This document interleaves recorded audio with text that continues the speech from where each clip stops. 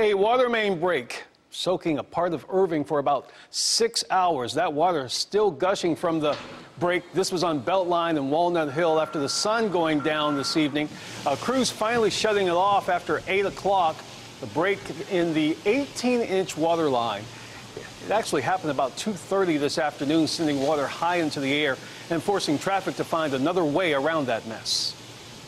Yeah, all the roads were closed. It's difficult for us to move around.